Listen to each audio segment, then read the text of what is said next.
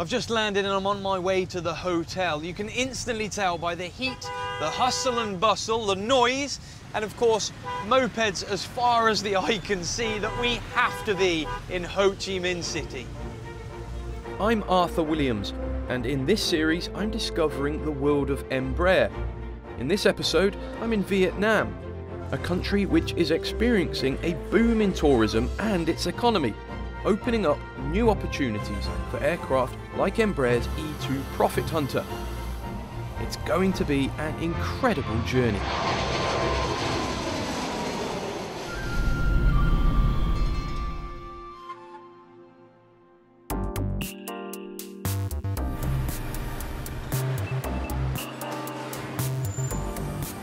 Ho Chi Minh City attracts many tourists, and they visit for a variety of reasons. Some come for the fascinating history and museums, while others want to experience the lively atmosphere of the street markets. From what I've seen after being here only a few days, there's a real energy and buzz about this place. This is called the non la. It's a traditional form of headdress. If you soak it in water, it provides quite a comfortable cooling aid. And I think I'm going to take one home as a souvenir. Say that, please. 40,000. One thing to get your head around is the currency 23,000 dong is $1. Yeah, 40,000. Okay. Namong. Okay. By 2021, Ho Chi Minh City is forecast to become Asia's second fastest growing economy, fueled by the vision and energy of the many entrepreneurs that have set up businesses here. I met Miss Mai, President and CEO of Video Tour, one of Vietnam's leading tour operators. I asked her about her company and its remarkable growth. We started with 3 people. And now we have around 1,000 employees around the region. It's really exciting to grow together with a country.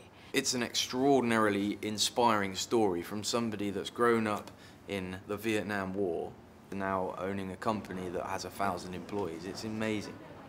Are you seeing an increase within Vietnam of people travelling? The economy is growing, the people also increasing their incomes, so the needs of traveling in business and leisure also increasing a lot.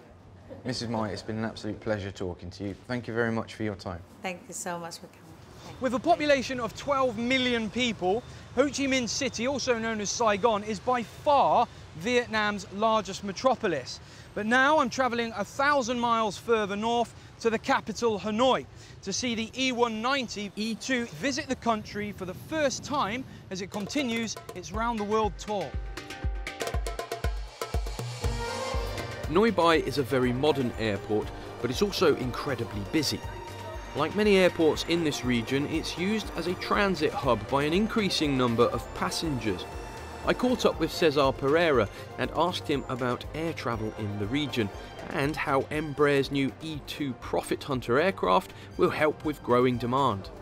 Cesar, thanks for joining me. Here we are in Hanoi. The beautiful aircraft's made it as well. And now, it's fair to say that Asia, fueled by Vietnam specifically, is one of the largest growing markets in the world. Do you think that the crossover narrow-body jet, and particularly the E2, is going to fit in very well here?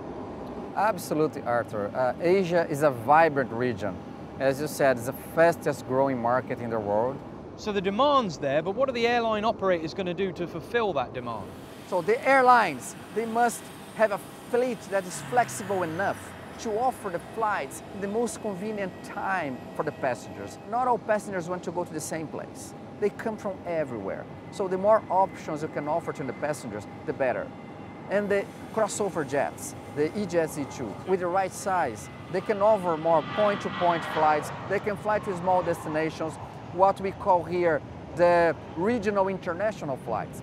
When you bring passengers from other countries like China, Japan, Korea, to Vietnam or to Southeast Asia, directly from their home city to the final destination. But only an aircraft with the right size can do that. How are crossover jets like the E2 going to help operators keep cost of running them down, particularly in the light of recent fuel price hikes? At Embraer, we're able to bring to the new E-Jet E2 crossover all the new technologies available in the market.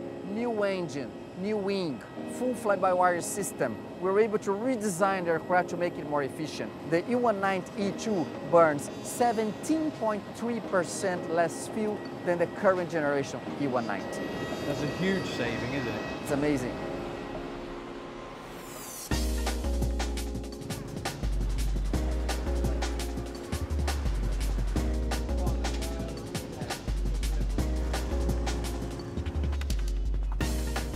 I'm here in downtown Hanoi now, and the first thing that strikes you is the hustle and bustle of this beautiful city. I mean, look at this crossroads, for example. There are mopeds and cars flying all over the place, and let me tell you that crossing the road, you take your life into your own hands. It's hilarious. Also, you notice that how every single street specialises in something. So over here, we've got tailoring. We've got beautiful dresses and suits, and you can have something knocked up in 24 hours. This street in front of me here is stationery, specialising in sellotape and masking tape.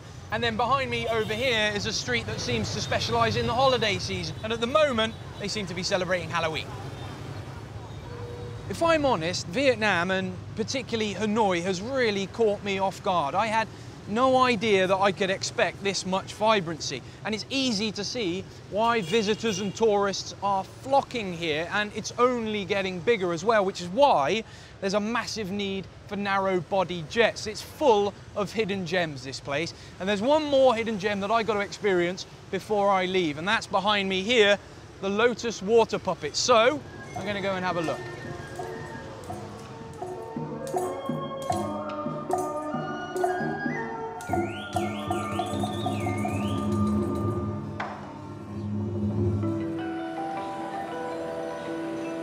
I've arrived in Phu Quoc, an island off the southwest coast of Vietnam.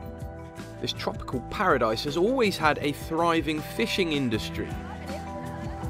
But in recent years, it's developed into a 5-star tourist destination, undoubtedly helped by the building of the new international airport in 2012. So I'm all checked in, I'm enjoying a nice dip in the pool, but what I'm really looking forward to is getting out and exploring this beautiful island and finding out why people love coming to this part of Southeast Asia. Over 85% of the population in Vietnam are Buddhist. The Ho Quoc Pagoda is the largest Buddhist temple on the island. Lucy, my guide, showed me around. The buildings here are just merged perfectly into the jungle and the forest as it rises up into the hill there.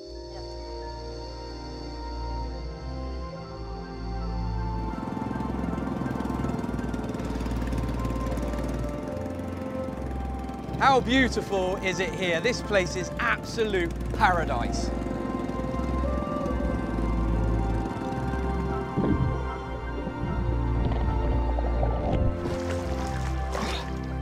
Phu Quoc used to be famous for one thing and one thing only. I'm going to get myself out of the water and go and find out exactly what it is.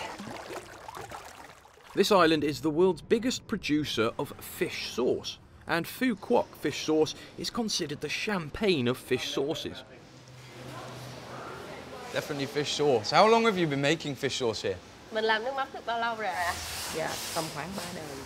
3 đời rồi. Dạ, 100 years. 100 years, really. That's a vintage industry, isn't it?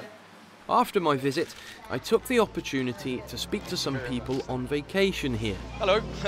You taking photographs? You visiting? Yes, I'm visiting here 2 days. Yeah, where have you come from? I'm from Hanoi. Oh, Yeah. okay. We're very adventurous people, so we keep traveling. Very adventurous family, rather. People who have come here, they really love to stay here, but they want to come back to Vietnam for a relaxed vacation. Do you think that in 5 or 10 years' time there's going to be a lot of Asian I tourists? think so. We don't really see Japanese here yet, but we see a lot of Chinese and Koreans already, so... What did you make of all the airports? They were nice? Were they better than what you had expected? It was so crowded. So crowded?